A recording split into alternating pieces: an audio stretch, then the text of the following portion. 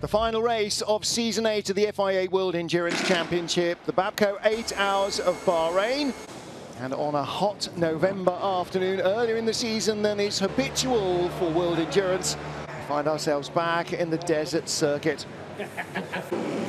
Championships up for grabs in all 4 classes.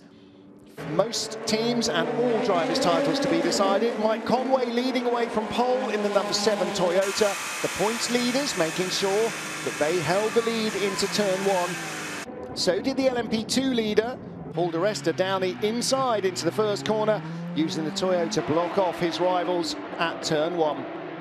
92 Porsche from pole led the 91 car, getting in amongst the Ferraris in a physical manner from the off. In the AM class, the battle between Porsche and Aston Martin was heading Porsche's way before contact between the 2 lead Astons left Paul Dalla Lana facing the wrong way. Smart tyre strategy early on from the factory GT Porsches, taking 2 tyres, put them back out in front. Left sides only was the way to go. 91 proved that as it went by number 92 proved it, going by 91. As the United Autosports car headed into the pit lane, it was left to Jota and Jackie Chan to battle out front. Jackie Chan DC Racing going in front of its sister car. 1 full course yellow early on to clear up debris and then back to green flag racing. Drama though for James Calado's championships hopes, slender as they were. Temporary teammate Daniel Serra making contact with the GTE AM 56 Porsche. A puncture leading to the only safety car of the race and a long delay for the Ferrari.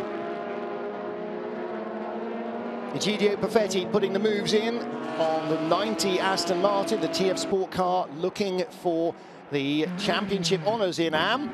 Collision going into the pits as Gabriel Aubry was on the brakes early in the Felipe Albuquerque. The 22 car still in the hunt.